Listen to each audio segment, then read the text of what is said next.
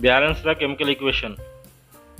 Sulfuric acid plus sodium sulfite gives us sodium sulfate plus sulfurous acid.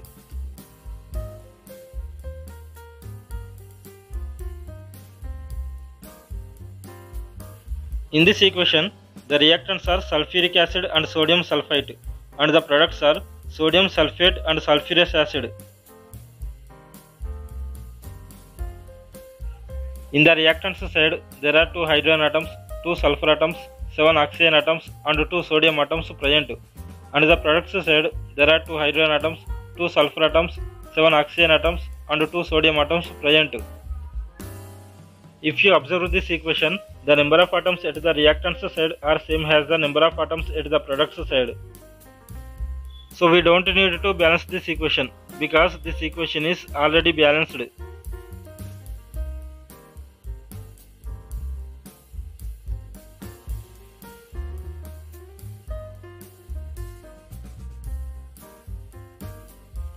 If you like this video, please subscribe my channel and press on the bell icon.